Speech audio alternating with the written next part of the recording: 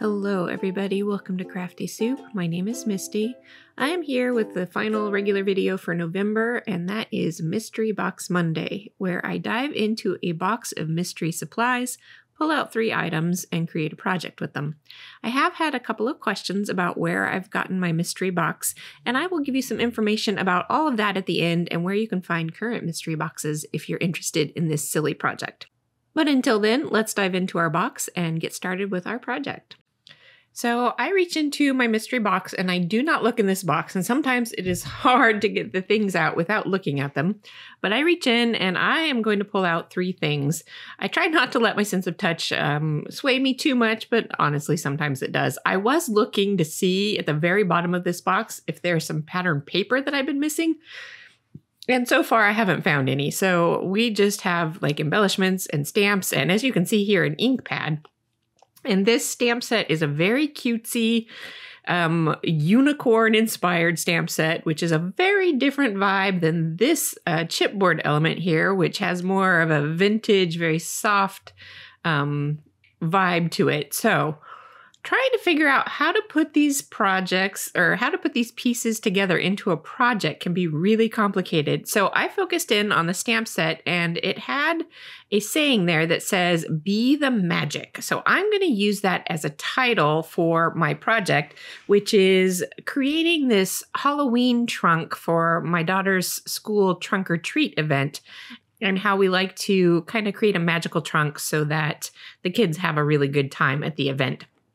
And I'm going to use various bits and pieces from this kit, and that ink pad is a pigment ink pad, which means it's going to be great for colorizing the chipboard. Since I don't need pink chipboard for this story, I'm going to turn it green, and that goes very well with my photos. I'm also going to use the ink pad for a wood grain technique, which I have done not too long ago, and it is currently one of the techniques that I'm very fascinated with. So the problem with this particular ink pad is that it's not very sturdy. So trying to do the wood grain, I'm on the backside of my white cardstock practicing the wood grain technique, and it is not working out well. And I knew I was going to practice because that ink pad has a foam pad, which when you drag it across paper, sometimes chews up the pad, only it just kind of detached the pad entirely.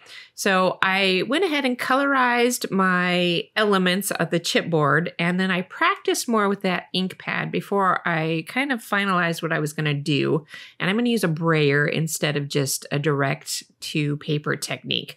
In the meantime, I am trimming down some bits of scrap paper that I pulled from my scrap stash. This is largely going to be a monochromatic layout, but I am going to add in a little strip of multicolor pop to kind of go with the photos. And I'm going to focus on the red in that strip because there is red in my photos and it plays into the whole story and everything. Pardon me. So I am going to get those trimmed down. I am going to get those kind of organized into where they're going to go. And the reason I'm doing all this first is because I know I don't have to do the wood grain technique across the entire length of the paper. So I am going to see if I have plenty of room to just use the brayer and do one swipe of the brayer to get that wood grain. And as I'm laying everything out, that's going to give me a good idea. All right, and then I am back with the brayer. And the thing about pigment ink is that you can see the line where the brayer was well inked, and then as you keep going with this brayer, it's going to use up that ink and become a different color. So that is why I wanted to lay out the other bits of my project first, so I knew it would cover up that very harsh line to this technique. And as I get all of those planks of my wood grain brayered down, I'm going to use the edge of my brayer and ink it up and create the textural pattern to the wood plank, and that will finish off my wood grain technique. Again, I have done this in some recent videos, but it is a fun little technique. And here you can see I've got the paper finished up, both top and bottom. And you can see that it just adds a fun feel to what would otherwise be some simple inking. I am adding some more texture and lift to those paper layers, and that means I'm going to need some foam tape to adhere my other elements to make it over the ridge of that lift. And I am turning my attention to the title. Because that stamp set phrase is on the smaller side, I do need to get a way for that title to stand out more.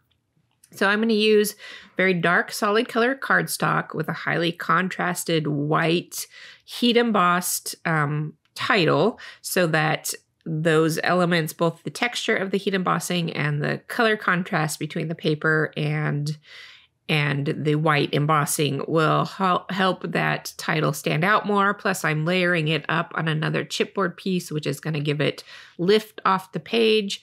So all of these small little techniques are going to help that become a focus so that it really reads as a title. I also have my alphabet stamp off to the right of the screen there, and that's an older Stampin' Up! Product that I am stamping out a word subtitle to go with my title. So now it's time to assemble. I have foam tape on all my layers. I've got my title die cut out, and I used that is a Spellbinders oval die set, and I used the size so that it would span across my little chipboard piece. And I've got my subtitle there. I did have to kind of fix my subtitle because the stamp set I was using didn't have enough letters to fill out that very last letter. And when I tried freehand stamping that final letter onto my title, it went astray. So I just stamped an extra T off on the side, heat embossed it, and I'm going to trim it down and glue it in place. And yes, there will be a ridge and a lip to it, but you'll still be able to read the title. So I'm calling that good. So I get it glued in place and trimmed down, and that will finish that part off.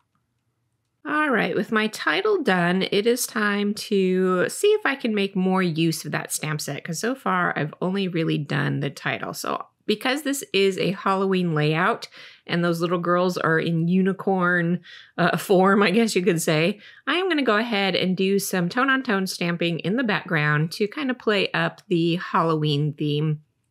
And stamping over the wood grain tone-on-tone, is it a perfect technique? I don't think so, but it gets a little more use out of that stamp set that I otherwise would have just used the one stamp out of. And I'm going to stamp some of those extra phrases in there as well. So hopefully all of that together kind of reads very Halloween-y, especially with the color going on. And you can see how that tone-on-tone comes out in the end. And, you know, I think it's okay. It's very subtle in the background, and it didn't interfere too much with the wood grain, which I was worried about. So with that done, it's time to finalize a few other elements and put everything all together. So I had kind of forgotten about that chipboard as I set it aside to dry, because that chipboard had a glossy coating to it. The pigment ink will dry on it, but it does take quite some time. So I did leave that off to the side to give it that time to dry. So I have pulled out this other stamp set, which is something I got recently in my SCT sampler kit, and it's a Hero Arts Christmas stamp set, but it has this kind of vine in it. And because the Halloween trunk we did was this giant monster plant, and if you know anything about theatrical musicals, this is from The Little Shop of Horrors, and so that is a giant monster plant, and I wanted to include that with my embellishments. Now, after I got that stamping done, you can't really see it. Now, I can see it barely in person, and it's not showing up at all on camera. And I'm trying to decide what I want to do as I move on to my photos. I did have to trim those down to get them to fit around that extra border element that I put at the bottom of the page to mirror the one at the top of the page. So as I'm getting all these photos trimmed down and put into place, I am thinking about what I want to do with those floral elements that I turned into my monster, and the additional stamping is supposed to lead into more of that monstery feel. And at this point, I think, you know what, I'm just going to leave it because nothing's perfect and it's already there and I need to get everything done and move on with my day. But then I'm going to change my mind. So I continued on with the layout at this point and put my journaling in. And because my journaling is in a black ink pad, I thought, you know what, let me go ahead and stamp those vines in black. And that will help carry that black from just that single area of the layout up to other parts of the layout. So I do have to carefully deconstruct the things I have put together, and luckily nothing tore and became irreparably damaged. But I'm going to go ahead and stamp those vines in black. And some of these areas, because everything's already glued down in a place, I couldn't deconstruct it. So I will use freehand stamping where I do not attach my stamp to a block so that I can work around the lumps and bumps on the layout without overstamping onto elements that I don't want to. And then sometimes I will position my stamp block around the stamp and lift up any floppy edges of the stamp that I don't want to touch anything, and then use that technique to get around those lumps and bumps on the layout. And it is imperfect, but I'm okay with that. I mean, I already have a little bit of that mixed media wood grain background going on back there, so it plays in okay with that. And I am much happier with the black stamping because it definitely reads a little bit more viney, and that goes along with my photos better. So that will wrap up this layout for this time. And if you want to know about those mystery boxes and where you might be able to purchase those, stick around for just a few more minutes. Hello, Misty here. I just wanted to pop in from my living room to let you know a little bit about these crafty mystery boxes, and pardon the glare in my glasses.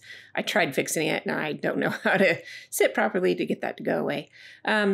The mystery crafty box that I'm working with right now, I got from a company that was going out of business, so that's not going to be available any longer. However, I did go online and record a little screenshot of me showing you some options of online shopping that you could do for these mystery boxes. And I cover a little bit of how I even got this project started a few years ago.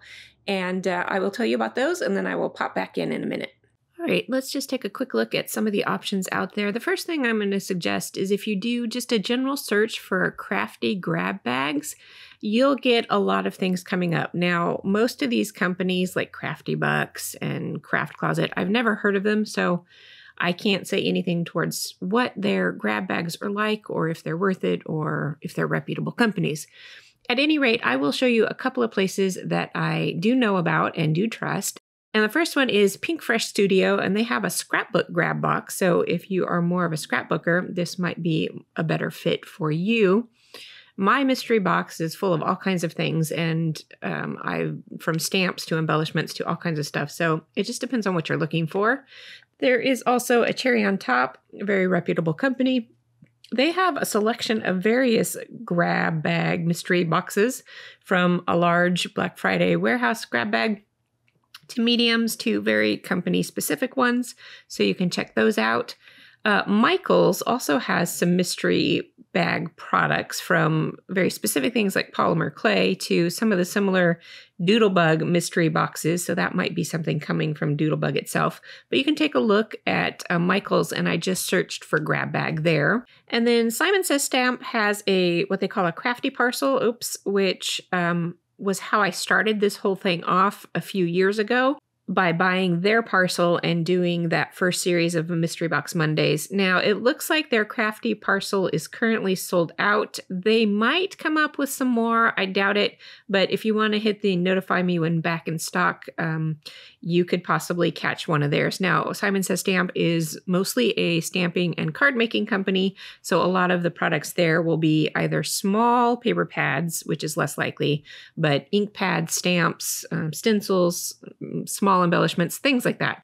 So you could try that as well. So those are the ones that I know about at this point. And if I find any more of them, I can create just a post in the YouTube app, and you can check those out.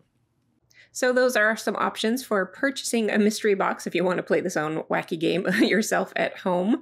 Hopefully you can find something that you enjoy and go for it, because I mean, I tell you, if I didn't have a YouTube channel, I probably wouldn't do this, but because I do, it gives me a reason to buy a box of goodies that I just don't know what they are and then be silly with it. So thank you for watching. I do appreciate it humoring me in this silly project.